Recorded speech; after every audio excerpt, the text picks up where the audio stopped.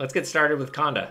First, you want to download the installer. Go to anaconda.com/download for mini Conda and Anaconda distribution, or conda-forge.org/download if you want to use MiniForge. Next is launching Conda. Conda is available as a command line application in your favorite terminal. On Windows, it also comes as an Anaconda or MiniForge command and PowerShell prompt, so you can search for those and launch them directly.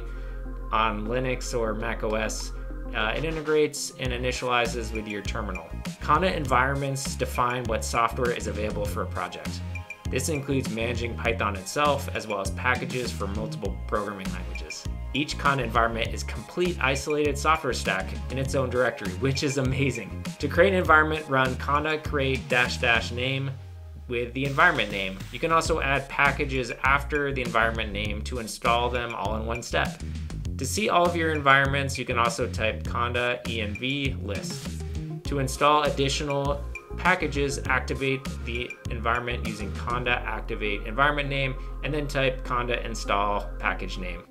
Here I'm installing matplotlib, a common plotting library. A channel is a location where Conda can search for packages. You can specify that we want to use a specific channel for a package by typing conda install the channel name : the package name. Here we're installing NumPy from a Conda Forge channel. The last tip is to make sure you keep Conda up to date. To update Conda, type conda activate to get back to the base environment, and then type conda update Conda. That's it. Have a great time getting your computational work done. See you later.